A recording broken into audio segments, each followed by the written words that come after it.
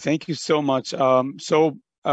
Switching from the impact on education because of extended school closures and the learning crisis that we just heard, that was an excellent presentation. I'm going to pivot to labor market, the labor market impact of the pandemic. So this is a study that ADB recently came out with. This was now actually it's been several months. It came out last December. COVID-19 and labor markets in Southeast Asia. So the areas that I will cover this morning, first is sort of go over the questions that we are trying to answer in this study, that we tried to answer, and the data and the methods that we used, and some of the main findings. And then I will focus a bit on what policies mitigated the impact. And here looking at social protection and labor markets in Southeast Asia. Basically looking at what type of social protection measures seem to have worked and to draw some lessons from that. The context, as you all know, this, I don't think I need to go over this in great detail, but one of the main questions we were trying to answer with this work is how did labor markets in Southeast Asia adjust to the COVID-19 shock? And who has been hurt the most? And here we look at 5 countries: Indonesia, Malaysia, Philippines, Thailand, and Vietnam. We examine the scale and shape of the impacts and adjustment patterns. And we also look at sort of the contextual and institutional factors as well. And in terms of policies, here we have tried to look at the social protection measures and then see if they have mitigated some of the impact on the labor market. In terms of the data, the reason why you might wonder why those 5 countries is because Indonesia, Philippines, Thailand, Vietnam have very good, reliable labor force surveys. So we wanted to make sure we could use the microdata to do this analysis. Countries like Cambodia, Laos, and others we couldn't really include because we don't have regular labor force surveys in those countries. We also made use of some alternative and supplementary sources. Particularly from the ADBI. Again, those were used as a descriptive analysis. The data on social protection, most of it comes from the ILO social protection database, but also from World Bank's Aspire database, and also from IPCIG, the social protection responses to COVID-19 database as well. Quickly on the methods, we have used pseudo panels constructed by sex and age cohorts to follow the progression of demographic groups across the labor force status and transitions within employment as well. Then we disaggregate the impact along various dimensions by vulnerable or affected groups. And then we also look at going beyond the job losses. We look at the decomposition of total working hour losses. And here, so we come up with this intensive and extensive margins of adjustment used at the different stages of the crisis. And then there's something that, I think Dr. Orbeta mentioned at the very beginning, when work moved online, people are working from home, the differences between people who could do it and people who couldn't do it is actually quite important. And what we have done in this work is we also have constructed this teleworkability index, and we look at what role that played in sort of mitigating the impact in terms of job losses. And then again, finally with the policies. Let me just now start presenting some of the key findings. When you look at, so we're looking at this three panels here. I hope everybody can see these 3 charts. Philippines, Indonesia, and Malaysia that you see. And you look at Philippines, so the bars that you see there, those are, one is employment, the green one is employment, the red one is unemployment, blue is exit from the labor force. Just looking at those rectangles there. So what that basically tells you is that at the height of the crisis, when COVID-19, at the very beginning, we saw a decline in employment, and of course, the people who were who left employment went into either unemployment or they exited from the labor force. So the labor force typically includes only employed plus unemployed. So you can see that at the very beginning, the impact was pretty severe in the Philippines, and then it started sort of tapering off as you go towards the end of 2020, and then into 2021. And this is also explained by relaxation of the stringency measures. You know, at the beginning, it was very difficult for folks to move around because of the lockdown. So hence, they couldn't quite enter into other types of jobs. Maybe they wanted to get into low productivity, maybe wholesale, retail, trade types of jobs, but they couldn't do that at the very beginning. So hence, you saw that massive impact. And then they started re-entering into some of those types of jobs or going back to their own previous jobs as well. Indonesia, Malaysia, we see a slightly different picture because when we compare Indonesia and Malaysia with Philippines, you see that the stringency measures in those two other countries wasn't as well enforced as the Philippines. And similarly, the Thailand, Vietnam story is also similar. And one thing I wanted to present, and Dr. Orbeta mentioned this at the very beginning as well, in the key labor market indicators. So you've got 5 countries there. What's important to keep in mind is that when you look at the headline indicators of the labor market, employment to population ratio, which is the EPR, unemployment rate, UR, and then LFPR, which is the labor force participation rate. Even before the pandemic, we see that, you know, across these three dimensions, especially the employment rate and then the labor force participation rate. You know, Philippines, the rates were lower to begin with. The participation rate was lower compared to the rest of the regional peers like Vietnam and Thailand. And then also the employment rate was also lower even pre-pandemic. But during at the height of the pandemic, as Dr. Orbeta mentioned at the top of the hour, the labor force participation rate really declined tremendously. It went down all the way to 55.7, which we hadn't seen in a long, long time. So that was a massive impact. A lot of people left the labor force. And, you know, this study that here we showed that it is also because a lot of the burden of care fell on women when COVID-19 struck. So a lot of them didn't have a choice, but had to leave the labor force altogether. Couldn't even look for a job, right, if they were laid off. So hence you see that huge impact, but then it recovers. It recovers as the crisis entered into different stages. When we look at the transitions, this gets into age and sex cohorts. So job losses peaked in Q2 of 2020 with significant declines for all age and sex cohorts. More exits from the labor force following job loss among women.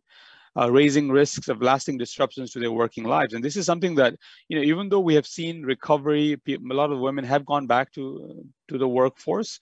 One point that we make in this study is that, you know, if they go back, yes, going back into the labor force, good news, but what type of jobs have they gone back into, right? Have they gone back into the jobs that they had previously? Maybe they had a wage and salaried employment in a private establishment, or have they gone into self-employment or unpaid family work type of situation? Of course, that has a different set of impact in terms of skills, in terms of long-term employability. So we get into this as well in the study. And you see the graph there in the Philippines, you know, so the blue is at the very, very beginning, as I mentioned, it's employment. The orange one is unemployment, and then the gray is exit from the labor force. You see that across the different age cohorts, you know, you see, so it's a relatively similar picture. But then when we compare men and women, slightly different story as well, because the exit bars, the gray bars are larger for females than for males, as I had mentioned at the beginning. And the other group that was affected by the pandemic were youths. Youth share in the job losses were higher than the share in employment across most heavily affected sectors. When we just focus on the Philippines there, you see just looking at even education, right? And this goes back to the presentation we saw from UNICEF. So if you look at the education sector, their share in youth share in employment in Q4 2019, right before the pandemic, was 17%. But then their share of job losses in Q2 2020 was 51%. So it's sort of like the last in and the first out phenomenon we see in the labor market. And this is not just the Philippines, elsewhere as well, right? You are the recent hires, you're the ones who are going to let go, you're going to be let go first. Right, and we see that across countries, across sectors, it always happens. The youth tend to bear the brunt of any crisis. A financial crisis is a similar story. But you see that even the public sectors like education, we see this type of impact of the pandemic. And the question we also asked was, is there evidence of a more detachment among women? And the short answer is no. A lot of them have gone back. But I'll show you in a second, they have gone back into lower quality employment. So the sectoral impact, and this is a very important story that I wanted to highlight also, is that, you know, the mobility restrictions played a key role in terms of whether or not sectoral reallocation even took place. When you look at the three sectors I've highlighted there: agriculture, manufacturing, accommodation, and food service. So typically what ends up happening is the agriculture sector plays a key role in absorbing the workers who have left the other sectors, right? And in a way that, when we think of formal versus informal employment, and Dr. Orbeta also mentioned this, informal employment tends to be your, it absorbs the shock, right? Something like a COVID-19 shock or an economic shock. And in this case, actually, what we saw in the Philippines, the first country that you see on the left-hand side, there was a decline in employment, even in the agriculture sector. Right? We didn't see an increase, and this improves over time. And if I were to show you, Q3 2020, Q4 2020, Q1 2021, you'll see, you can definitely see a recovery in the agriculture sector. And actually in 2021, agriculture sector grew in terms of jobs. So again, but at the height of the pandemic, it wasn't able to absorb the folks who left their employment in other sectors. Similarly, in manufacturing was heavily impacted. Factories shut down, so it was heavily impacted. You saw the negative number there. And accommodation and food service, this was sort of, it required person-to-person contact. So a lot of those businesses were closed. Hence, we saw a decline in jobs in that sector. And, the recovery did take place. So what happened was, as we went in terms of, of course, some sectors were heavily impacted, some other sectors less so. But then, they started recovering. You see the Q4 2020, as I just mentioned, and you look at that dark line there, which is the information and communication sector, right? And no surprises there. That sector recovered much faster by the time we got to Q4 2020. And you look at other countries, the stories are, there are differences, but differences by sector and by country, but more or less the recovery did take place, but some sectors didn't quite recover even by Q4 2020. So as I had indicated, when I was talking about the recovery, the employment recovery that we saw in the second half of 2020 was in lower quality jobs. So movements into self-employment and unpaid family work, which are your typically informal sector work. And you look at this table here, you see that if you just zoom in on self-employed and unpaid family work, you see there's a lot of growth in that type of work, right? When you look at the status of employment in the labor force surveys, we see that actually a lot of folks went into that. And that's not typically good type of employment. And when we just look at job losses, it tends to sort of underestimate the impact of the pandemic. What do I mean by that? Well, so we call that the extensive margin of adjustment, right? So basically somebody's let go. So that's what we count. And we see that in the unemployment rate and job loss figures. But what we don't see is folks who still have their employment, have their jobs, but their hours were reduced, right? That also has an impact on their earnings. So what we did here in this table, you can see that we decompose working hour losses between, then here, intensive margins of adjustment, in the share of intensive margins of adjustment that was used, you see that across all sectors, actually, especially in the Philippines, it was used across all these sectors. So hours were reduced for a lot of workers. And then we tried to look at correlation with different variables here. So basically, teleworkability is one, MSME share is another one, temporary worker share, wage employment share, and low skilled share. And you can imagine that here the findings are not conclusive, but what you see is that across the board, of course, if teleworkability was possible, then intensive margins of adjustment, wouldn't be used, right? So that people can actually work from home. But then, you go into MSME and then temporary worker share, low skill share. Again, here a lot of people were actually let go rather than hours being reduced. Now, I wanted to look at the skills.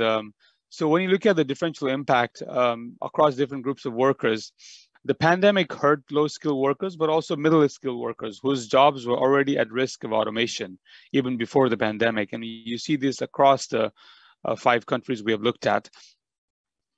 And again, when we sort of further look at this differential impact across workers, on-account workers were impacted. Informal sector workers suffered major job losses. Temporary and casual workers and migrant workers. And you can see that the inequities that were there even before the pandemic were worsened because of the pandemic. So what policies have mitigated the impact? When you look at the social protection and labor markets here, so the graph you're looking at, this is showing the first one on the left-hand side, social protection and labor market programs, coverage, adequacy, and benefit incidents to the poorest. If you look at this, the social safety net programs, these are more common, right? These are sort of your social transfers, conditional cash transfers. These are sort of your more common ones. And there were, this was the prevalence before the pandemic. And when you look at social insurance programs, which are contributory scheme in many cases, but those were not as prevalent. But when you look at the adequacy of benefits tends to be actually much better, of course, because if it's a contributory scheme especially. And then the labor market programs, there's a bit of a variation across countries. When you look and when you look at these three types, the most common ones was the social safety net. And the right-hand side, this data is from the ILO, where we look at proportion of population protected in at least one area of social protection. Again, depending on how you define that, you get different sets of figures, but generally speaking, that's the picture we get for Southeast Asia. What I wanted to show you is that the social assistance programs, and particularly the large-scale cash transfer programs, played an integral role in the social response of many of these countries. And of the Pantawid program in the Philippines, but when you look at Indonesia, PKH is the one that actually was, provided the cash assistance that was needed. And across, in Thailand, Vietnam, Malaysia, there were other types of programs there as well. And when you look at the adequacy of benefits for large-scale emergency cash transfers, you see that some of them were the benefit was more adequate than others. You can see on the right-hand side there. And wage and training subsidies also played an important role in terms of country response, but the coverage again was limited. So as you can imagine, this work was done at 2020, 2021. So we looked at that sort of a peak crisis period. So we're actually continuing looking at the data and coming up with a part 2 of this study. And as I said at the beginning, we'll try to include Cambodia, Laos, and others as well. But what we have done with this work is that it has fed into some of our lending programs, especially in Indonesia and the Philippines, the two countries I have worked in for the most part for the last few years. Here, we have actually used some of this diagnostics, some of these findings into designing our lending program, whether it's a policy-based loan or whether it's an investment project. We've actually used findings from this study. So this study is available online. So please go take a look. If you have any questions, you can reach out to me and I'll be happy to answer your questions. With that, back to you. Thank you so much.